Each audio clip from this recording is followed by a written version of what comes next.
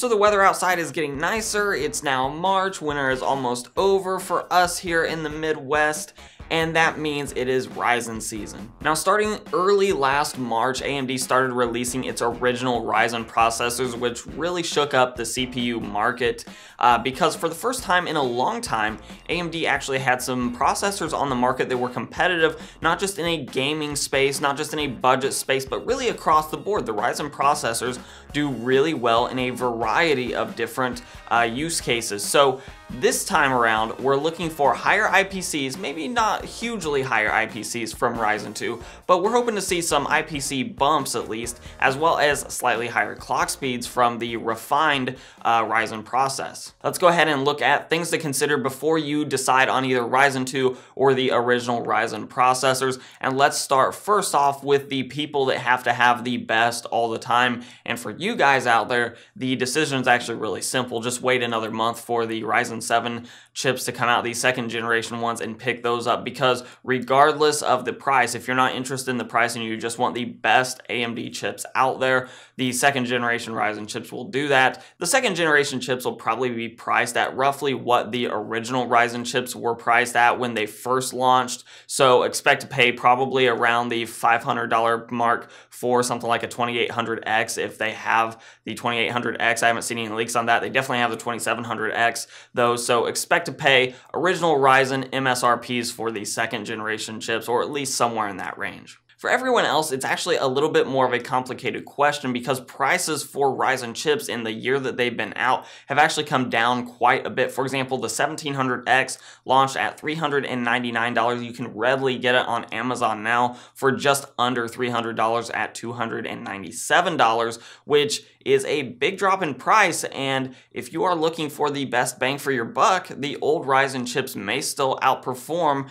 the new Ryzen chips in the price to performance ratio that is so important. So to give you some sort of reference, the 1700X has shed about 26% of its original price tag, going from $399 down to $297. So the real question here is whether the second generation Ryzen chips will give you a big enough of a performance gain to justify bumping that cost back up to the original MSRP, if that's what AMD is going to do with the prices. Now, the Ryzen 5 chips have come down in price, but not quite as drastically. For example, the Ryzen 5 1600 retailed originally at $219. Now you can find it on Amazon for $189. That's shedding about 14% of its original price tag, and makes it a little bit easier for AMD to justify bumping the price point back to the $220-ish range if that's what they're doing with the pricing. Now, the reason all of this matters for gamers especially is because you can take the money that you're saving by getting an original Ryzen processor and reinvest that into other components in the system to get you up in gaming. Things like a graphics card or even memory. Taking the graphics card market into consideration, which is really, really expensive, you will get much better gaming bang for your buck if you can step up your graphics card than by stepping up your processor. And also, unless you have a very high refresh rate monitor, these Ryzen chips, these original Ryzen chips, are going to be able to drive your monitor at 60 FPS easily. So unless you have a 100, a 144, or even a 200 hertz monitor, depending on what games you're playing, you may just be better off getting the cheaper of the two processors, being the original Ryzen processors, than the brand new one, and reinvest that money as a gamer into something that matters more in gaming, like a graphics card. Now, for those of you that are interested in productivity tasks that require a strong CPU, the second generation Ryzen chips are definitely easier to pull the trigger on, because you're not worried about saving extra money to put in a beefy gaming graphics card. You probably want to have some graphics card in most of these productivity tasks, but if it's a CPU intensive task, get the better processor and be happy with that. And the last thing to look at when considering Ryzen versus Ryzen 2 is the launch date. Ryzen 2 does not launch until April. If you remember last year, Ryzen 7 actually launched in early March, and then Ryzen 5 came out in April, so there was a month gap. Now, AMD has not clarified this specifically, but because AMD announced that Ryzen 2 would be launching in April, I'm hoping what they meant by that is that the Ryzen 7, Ryzen 5, and Ryzen 3 SKUs would all be launching in April, though if they follow the pattern of a staggered launch like they did last year, then there is a chance that we may have to wait for Ryzen 5 and Ryzen 3 either later on in April or maybe even into May. So hopefully AMD has all of its ducks in a row. It definitely looks like this isn't as rushed of a launch this time around as the original Ryzen 7 launch was. So hopefully they're all together in April. But if you're looking for a system now, obviously Ryzen 2 is not quite available. So you would have to stick with Ryzen if you need a system right now. But if you're willing to wait for another month,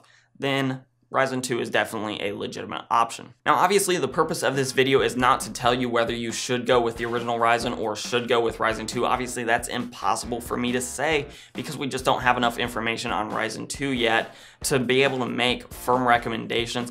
These are just some things to start thinking about if you are in the market to be building a PC, or maybe you're looking to upgrade an older system and you're coming from like an older Intel system, or maybe even older FX generation processors from AMD. These are just things to start putting into your brain, so when Ryzen 2 information does start coming out, probably next month is when you'll see pretty much all of it, especially the official reviews. You can start to consider these things and really make an informed consumer decision. So if you like this video, give it a like, share, subscribe, and comment down below and let me know what you're expecting from Ryzen 2 and whether you think it may be the right processors for you, or are you gonna stick with the original Ryzen, or maybe even go something else like Intel. Let me know down below. You can also follow me on Instagram and on Twitter at Hoosier Hardware. They are the same tag for your convenience. And as always, I'll let YouTube queue up a couple more videos from my channel for you to watch. I'm Shane with Hoosier Hardware, and I'll see you guys in the next video.